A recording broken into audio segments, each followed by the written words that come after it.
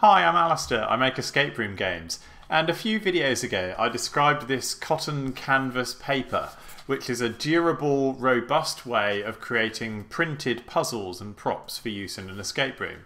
In this video I want to create kind of a companion to that, which is to describe how you can create a realistic handwritten style font so that you can print text onto this paper and make it look like a handwritten note. So I'm using Inkscape, which is an open source vector graphics editor. I'm just going to select the text tool and type some text. So this is some handwriting. And commonly what people do in this is if I select the text here and then just choose a font that kind of looks like a handwritten font. So Sugoi script is a fairly common one. Now, at the moment, this has got some faults. The I and the S at the end of this, and is here, and this S here, you can very clearly see that they use exactly the same glyph. And the I is down here as well. So what we're going to do is, first of all, I'm going to turn it into a path, and then select it again. And then I'm going to use this tool. This is the tweak tool. And I'm going to make some sort of broad changes just to vary the fonts a bit. So there's different ways to tweak. And first of all, I'm going to move the objects, just sort of jiggle them around a bit. So by dragging this tool over the letters, it's going to make them not quite so aligned. It's going to alter the vertical and the horizontal positioning slightly of the nodes. Then I'm going to select this one. This will let me rotate each element slightly. So if I just hold down to start with, it rotates clockwise. If I hold down shift, it'll rotate some of the glyphs anti-clockwise again. So this is just to create a bit more sort of random variation as a sort of a broad adjustment first of all, to make this look less like a computerized font and more like sort of the natural variation you'd expect to see in someone's handwriting. So you can see there those two I's either side of the T are already starting to look a little less similar. Let's move that G quite a lot there, bend those backwards, wiggle those around a bit. So this is all just to, as like I say, sort of a broad changes first of all. Make those S's bend backwards a bit more. Make that one bend the other way. Just because that kind of tends to trick your eye a bit more. So we've got some other things we can do. We can push things around. We can shrink them. So maybe if we shrink some of the characters as well.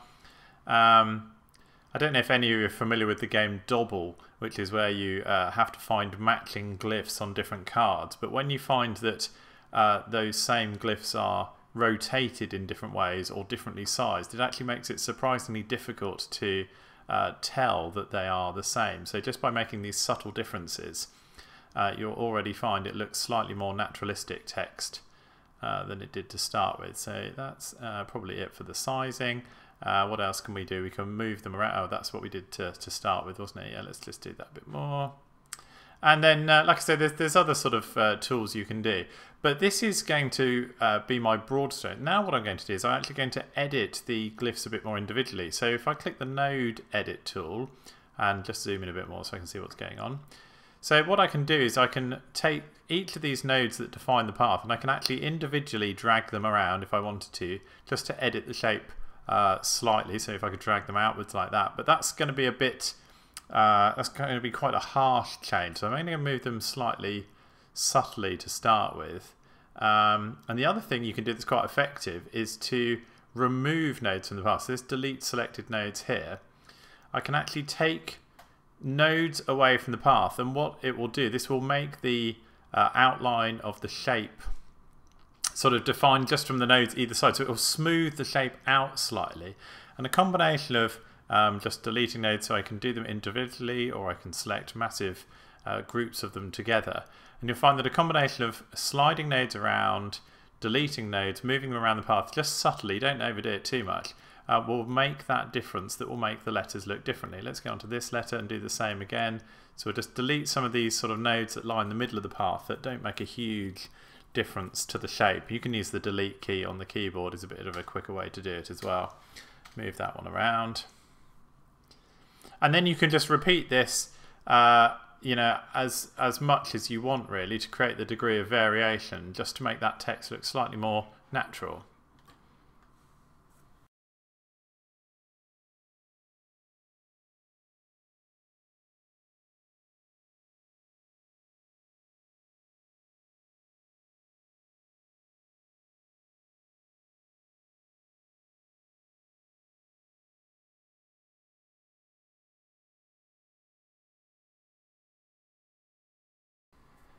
And that's the finished product. So, I mean, you can take as long or as little as over this as you want, really, to make those edits.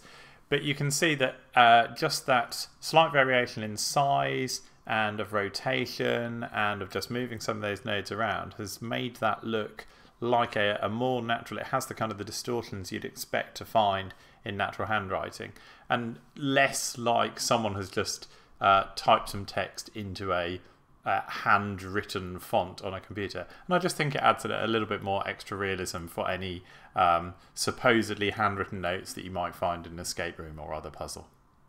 So that's today's tip of the day.